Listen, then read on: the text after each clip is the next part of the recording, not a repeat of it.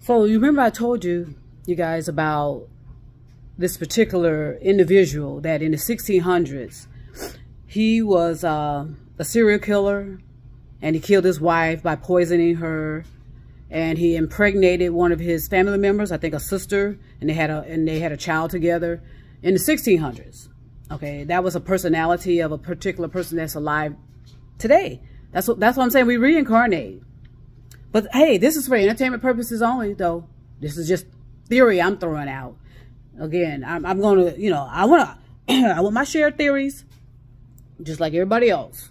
Shit, I don't want to miss out throwing out fucking conspiracy theories. All right. This particular individual is alive today in politics. Okay?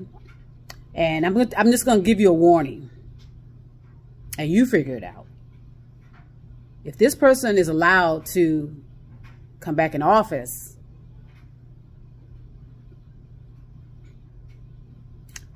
let the wars begin. I'll be back.